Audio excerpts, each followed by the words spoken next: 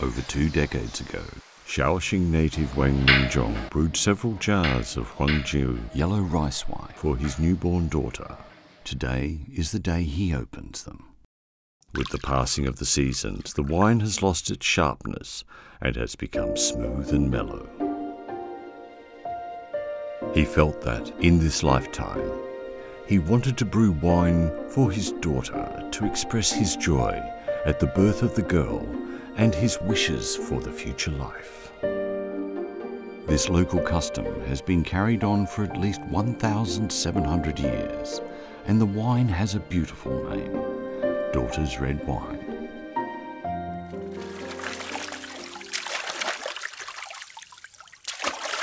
Huangjiu is unique to China. Shaoxing, a city in Zhejiang province, with its water and rice, is uniquely suited for brewing Huangjiu. The scent has wafted over this ancient town for over 3,000 years. As winter begins, nature has prepared the best conditions for the brewing. Even in today's industrial production, Huangjiu is still made by hand. According to the ancient brewing methods, there are over 30 different steps to brew a jar of Huangjiu, such as making Chinese yeast, soaking rice, steaming rice, putting into jars, stirring, fermentation, and fermentation after sealing the jars.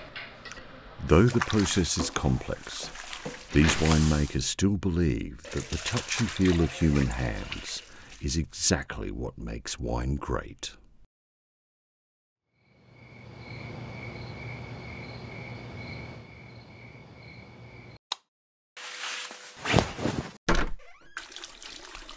Taking advantage of the low temperature of the early winter morning, Guochiri stirs the steamed rice that was made the night before. Stirring is the process of exhausting carbon dioxide from the fermented rice and delivering fresh oxygen. It is the most tested step for winemakers. Temperature is important. High or low temperature will affect the quality of rice saccharification and fermentation. With constant regular stirring, the rice, under the influence of yeast, wheat koji, water and air, begins its journey towards becoming wine. Unlike rice wine, which is fermented only once, Huangjiu undergoes secondary fermentation, making the wine more mellow. Thousands of jars exposed outdoors. Jars allow the wine to breathe. They will be left here to pass the winter. Once the wine is brewed and sealed, it continues to ferment, waiting for the right moment. 我就觉得它是有生命的。车间里没人了，晚上走了8、9点钟，他们结束了以后走了，我自己再去转一圈看看，听着那个缸里面那个声音，那听那很有感觉，很不错。Huangjiu has a mellow, sweet and sour taste, but it is not overpowering.